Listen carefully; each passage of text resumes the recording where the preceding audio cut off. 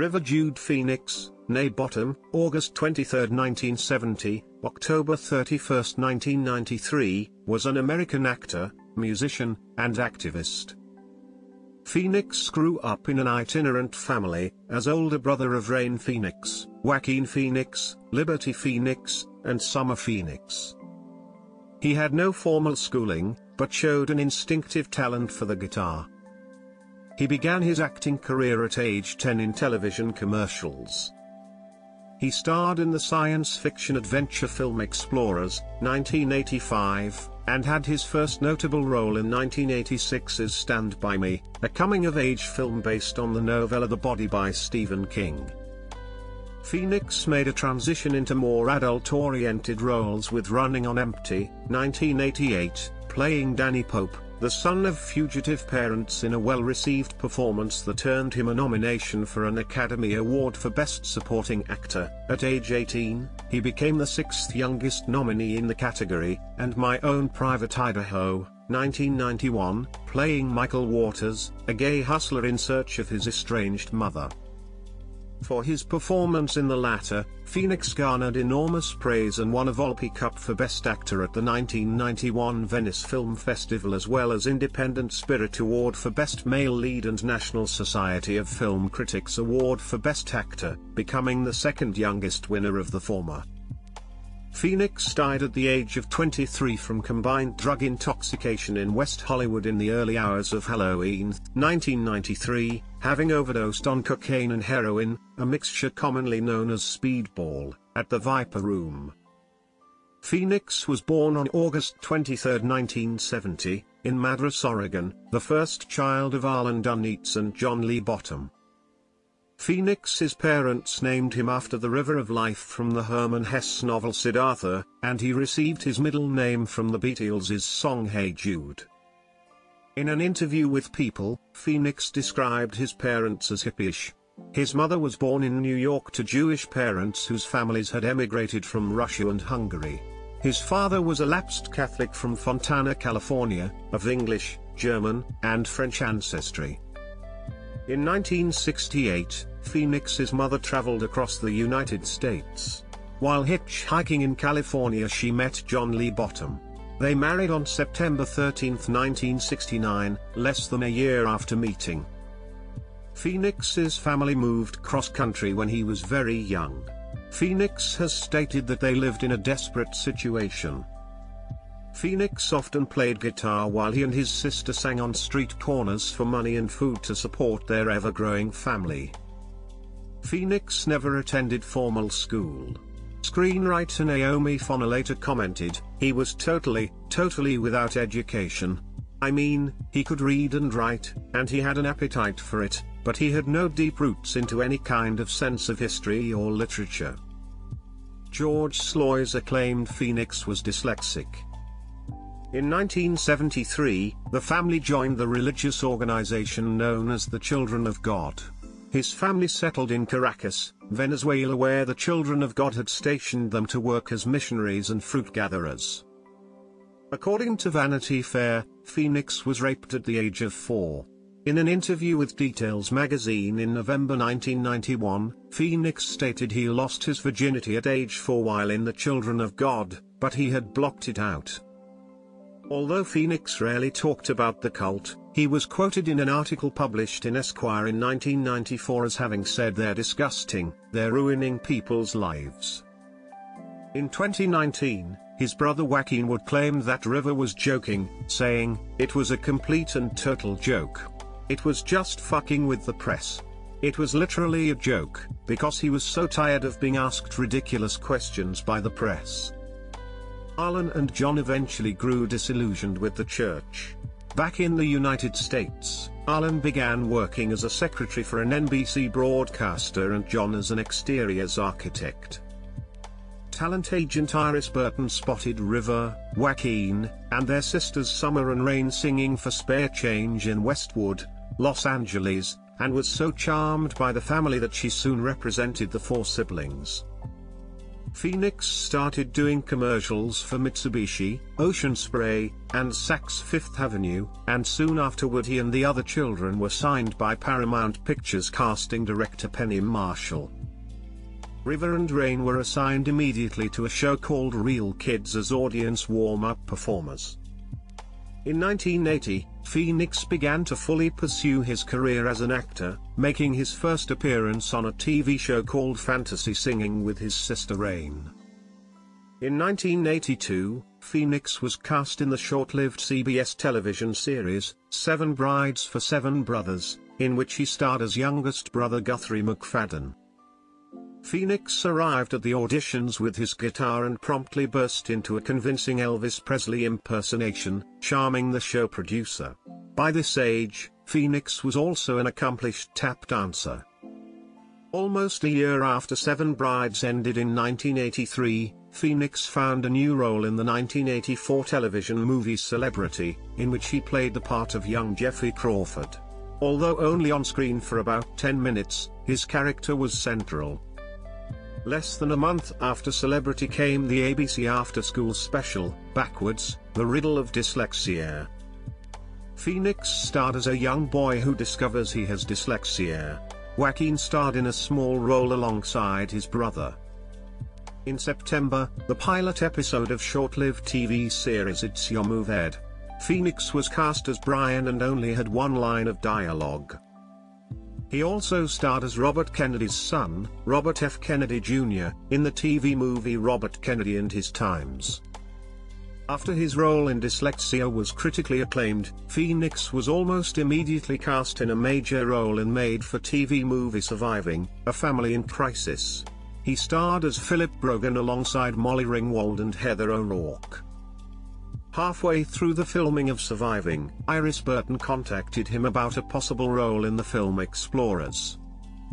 In October 1984, Phoenix secured the role of geeky boy scientist Wolfgang Muller in Joe Dante's big-budget science fiction film Explorers alongside Ethan Hawke, and production began soon after. Released in the summer of 1985, this was Phoenix's first major motion picture role.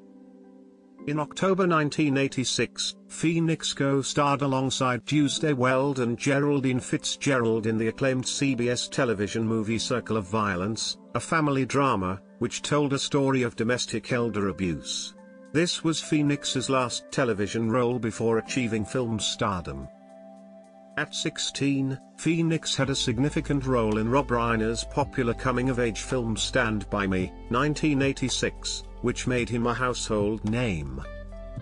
Filming started on June 17, 1985, and ended in late August 1985, making River 14 for most, if not all, of the movie. The Washington Post opined that Phoenix gave the film its center of gravity. Phoenix commented, "The truth is, I identified so much with the role of Chris Chambers that if I hadn't had my family to go back to after the shoot, I'd have probably had to see a psychiatrist." Later that year Phoenix completed Peter Weir's The Mosquito Coast, 1986, playing the son of Harrison Ford and Helen Mirren's characters. "He was obviously going to be a movie star," observed Weir. "It's something apart from acting ability. Laurence Olivier never had what River had." During the 5-month shoot in Belize, Phoenix began a romance with co-star Martha Plimpton, a relationship which continued in some form for many years. Phoenix was surprised by the poor reception for the film, feeling more secure about his work in it than he had in Stand By Me. Phoenix was next cast as the lead in the teen comedy drama A Night in the Life of Jimmy Reardon, 1988, but was disappointed with his performance. "It didn't turn out the way I thought it would, and I put the blame on myself. I wanted to do a comedy, and it was definitely a stretch, but I'm not sure I was even the right person for the role." In 1988, Phoenix starred in Little Nikita, 1988, alongside Sidney Poitier. During this time, the Phoenix family continued to move on a regular basis, relocating over 40 times by the time Phoenix was 18. Phoenix purchased his family ranch in Micanopy, Florida, near Gainesville in 1987, in addition to a spread in Costa Rica. His sixth feature film was Sidney Lumet's Running on Empty, 1988, for which 18-year-old River received National Board of Review Award for Best Supporting Actor and nominations for a Golden Globe Award and an Academy Award, becoming the sixth youngest Academy Award nominee in the category. Phoenix jumped to his feet during the ceremony when Kevin Kline beat him to the Oscar. "I had to stop River from running to hug Kevin," recalled his mother Arlen.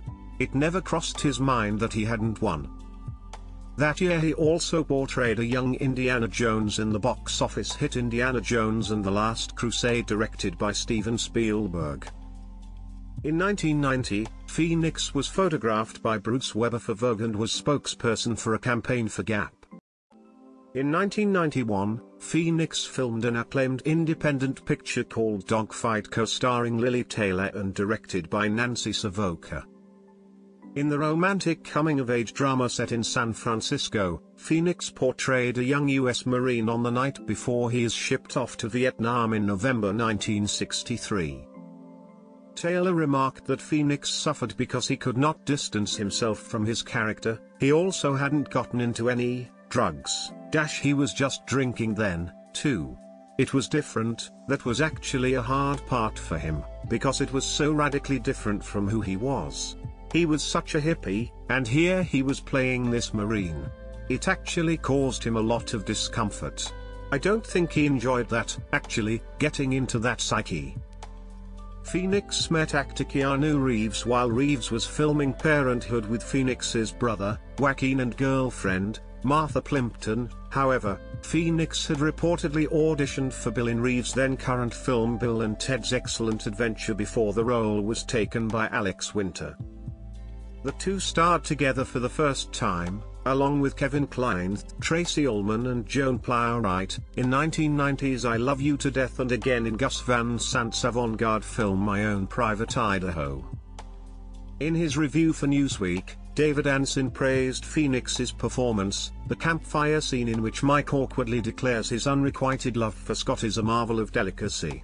In this, and every scene, Phoenix immerses himself so deeply inside his character you almost forget you've seen him before. It's a stunningly sensitive performance, poignant and comic at once." For his role in My Own Private Idaho, River Phoenix won Volpe Cup for Best Actor at the 1991 Venice Film Festival. In addition, 21-year-old Phoenix received Independent Spirit Award for Best Male Lead and National Society of Film Critics Award for Best Actor, becoming the second youngest winner of the former. The film and its success solidified Phoenix's image as an actor with edgy, leading man potential. In that period Phoenix was beginning to use marijuana, cocaine and heroin with some friends.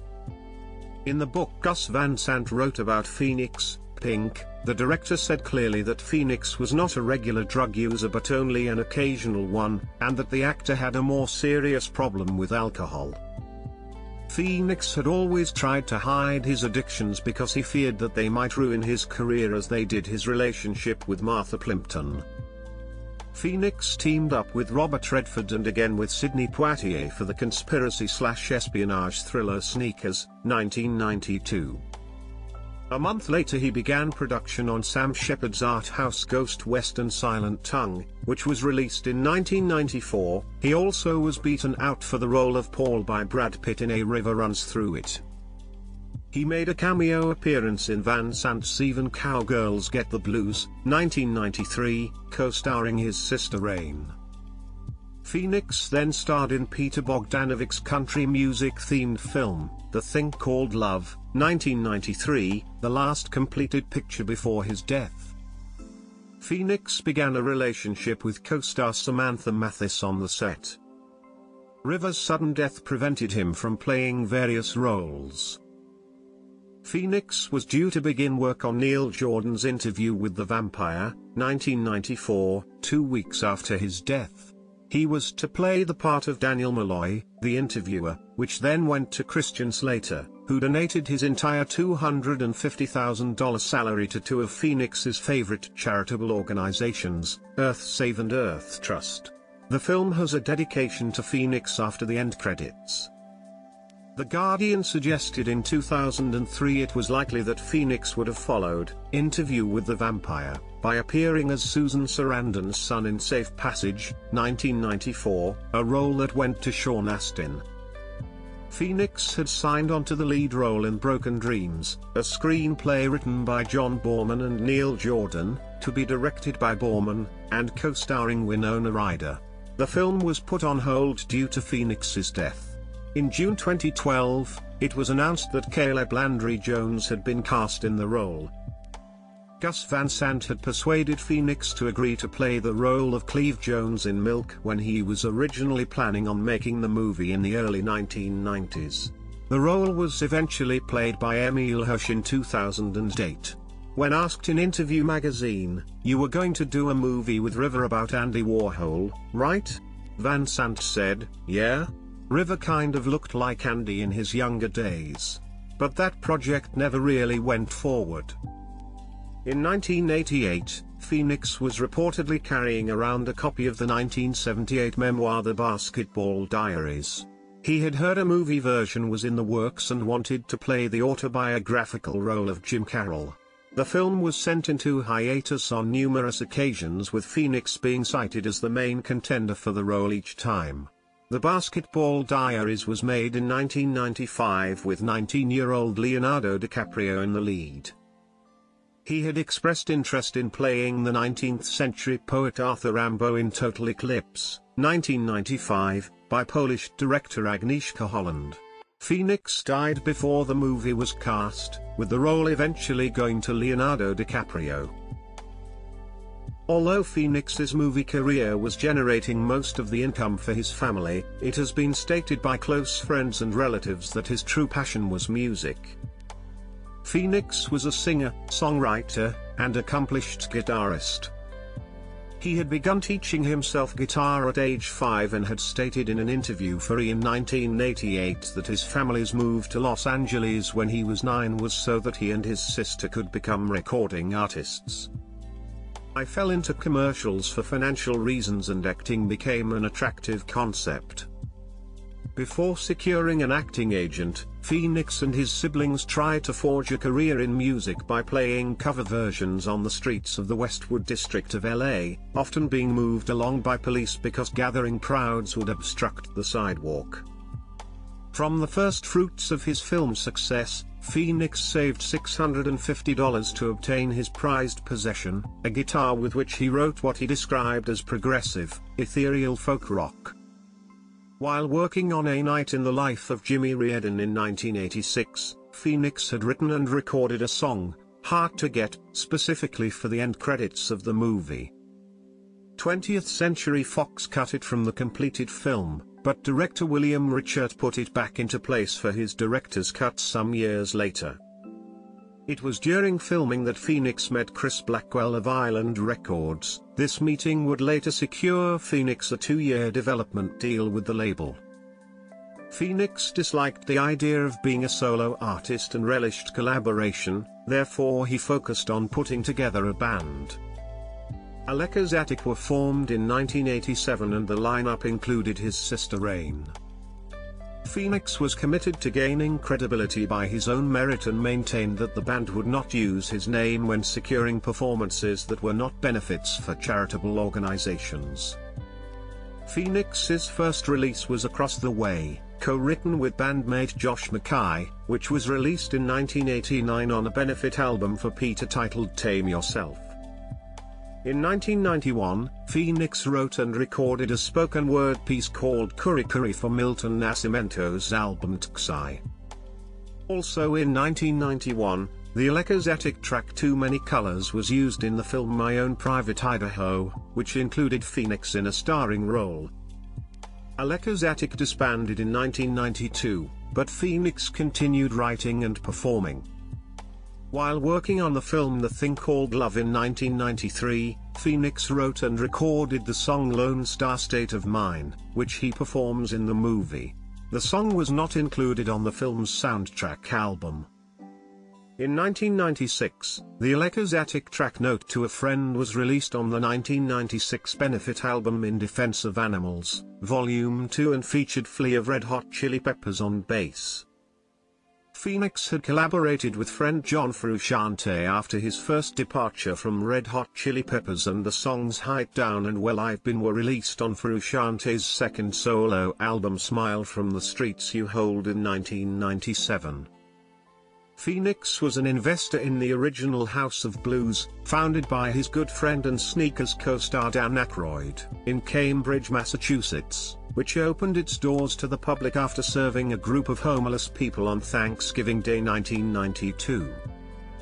Phoenix was a dedicated animal rights, environmental and political activist. He was a prominent spokesperson for PETA and won their humanitarian award in 1992 for his fundraising efforts. In 1990, Phoenix wrote an environmental awareness essay about Earth Day targeted at his young fan base, which was printed in Seventeen magazine. Phoenix was a vegan from the age of 7. His first girlfriend Martha Plimpton recalled, "Once when we were 15, River and I went out for a fancy dinner in Manhattan, and I ordered soft-shell crabs. He left the restaurant and walked around on Park Avenue, crying. I went out and he said, 'I love you so much, why?' He had such pain that I was eating an animal, that he hadn't impressed on me what was right." He financially aided a great many environmental and humanitarian organizations, and bought 800 acres, 320 hectares, of endangered rainforest in Costa Rica. As well as giving speeches at rallies for various groups, Phoenix and his band often played environmental benefits for well-known charities as well as local ones in the Gainesville, Florida area. He campaigned for Bill Clinton in the 1992 U.S. presidential election. He also complained about Chernobyl disaster, the Gulf War and the Exxon Valdez incident. During the filming of the 1986 film The Mosquito Coast, Phoenix began a romance with his co-star Martha Plimpton, who, as he remembers, was someone he hadn't gotten along with during the time that the two were child stars. They dated from February 1986 to June 1989, also co-starring in the 1988 film Running on Empty. The relationship ended due to his drug use. Plimpton stated, "When we split up, a lot of it was that I had learned that screaming, fighting, and begging wasn't going to change him. He had to change himself, and he didn't want to yet." The two, however, maintained a close friendship throughout the remainder of his life. For the last year of his life, in 1993, he dated his The Thing Called Love co-star Samantha Mathis.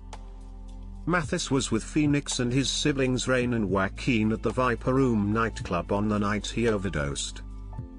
In late October 1993, Phoenix had returned to Los Angeles for one day after flying back from 1 week in New Mexico.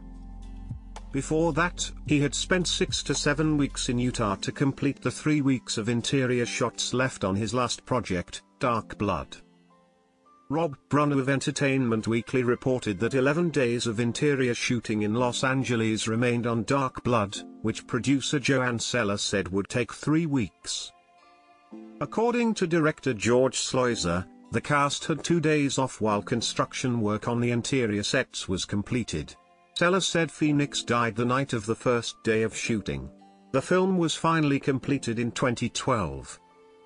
On the evening of October 30, 1993, River showed up to the Viper Room, a Hollywood nightclub partly owned by Johnny Depp, with his girlfriend Samantha Mathis and Phoenix's brother Joaquin and sister Rain. Phoenix was to perform with the band P. The band featured Phoenix's friends Flea and John Frusciante from the Red Hot Chili Peppers, Gibby Haynes of the Butthole Surfers, Al Jourgensen of Ministry, and Depp. According to Bob Forrest, during the performance by P., Phoenix tapped him on the shoulder to tell him he was not feeling well and that he thought he had overdosed. Forrest said to Phoenix that he did not think that he was overdosing because he could stand and talk. Nonetheless, he offered to take Phoenix home, but Phoenix declined, saying he was feeling better. A few moments later, a commotion erupted in the club and Forrest went outside to find Mathis screaming as Phoenix was lying on the sidewalk having convulsions. Unable to determine whether Phoenix was breathing, Joaquin called 911. Rain proceeded to give Phoenix mouth-to-mouth resuscitation.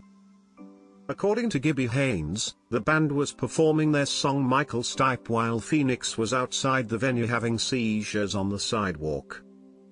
When the news filtered through the club, Flea left the stage and rushed outside. By that time, paramedics had arrived on the scene and found Phoenix turning cyanotic, suffering from cardiac arrest, in its terminal rhythm, asystole. They administered medication in an attempt to restart his heart. When the ambulance arrived, Phoenix was still alive and Flea went with him to Cedars-Sinai Medical Center. Attempts to resuscitate Phoenix at the hospital were unsuccessful. He was pronounced dead at 1:51 a.m. PST on the morning of October 31, 1993, at the age of 23. Years later, Samantha Mathis said that she and Phoenix had only intended to drop off Phoenix's siblings at the Viper Room on the way to her house, but that Phoenix decided to stay for a while after he was asked to perform with the band. She insisted that during their relationship, she had known him to be sober. However, Mathis added that the moments immediately prior to his death, she knew something was going on. Mathis added, "I didn't see anyone doing drugs that night, but he was high in a way that made me feel uncomfortable." She added that the heroin that killed him didn't happen until he was in the Viper Room. Mathis went to the restroom, and on her way back to the table, she saw Phoenix scuffling with John. The bouncers removed both men from the club. Mathis shouted at the other man, "What have you done? What are you on?" Another person responded, "Leave him alone, you're spoiling his high." By that time, Phoenix had fallen to the ground and begun to convulse.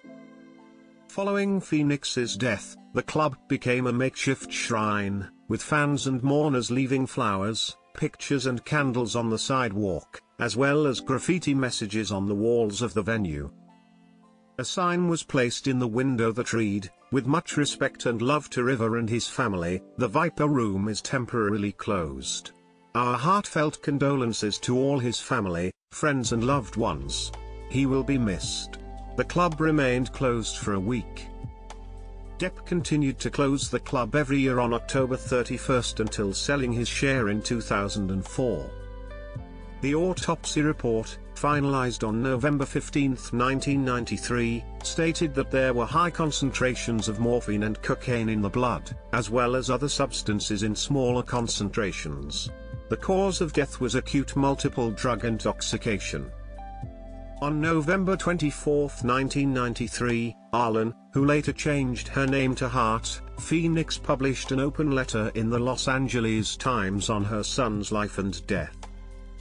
It read, in part, "His friends, co-workers and the rest of our family know that River was not a regular drug user.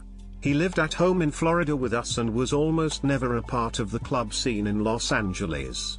He had just arrived in LA from the pristine beauty and quietness of Utah where he was filming for 6 weeks.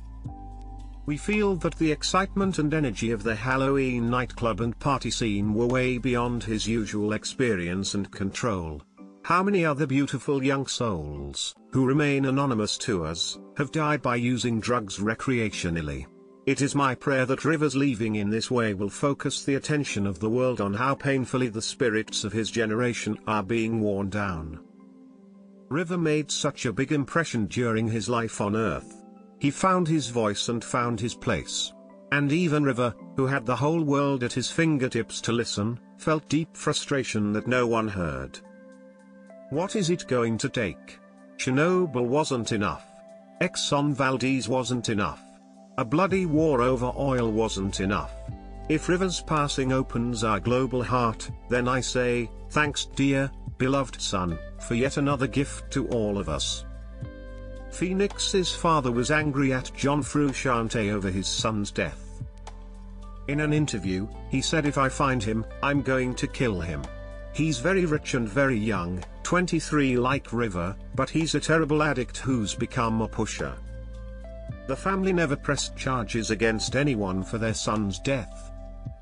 Before his death, Phoenix's image, one he bemoaned in interviews, had been squeaky clean, owing in part to his public dedication to his various social, political, humanitarian, and dietary interests that were not always popular in the 1980s. As a result, his death elicited a vast amount of coverage from the media. Phoenix was described by one writer as the vegan James Dean, and comparisons were made regarding the youth and sudden deaths of both actors. Actors who have credited Phoenix as a major influence as well as paving the way for them include Leonardo DiCaprio, Jared Leto, James Franco, and many more. During his acceptance speech for Best Actor at the 92nd Academy Awards, Joaquin Phoenix honored his brother by stating when he was 17, "My brother, River, wrote this lyric. He said, 'Run to the rescue with love and peace will follow.'" Joaquin and partner Rooney Mara named their son, River, after him.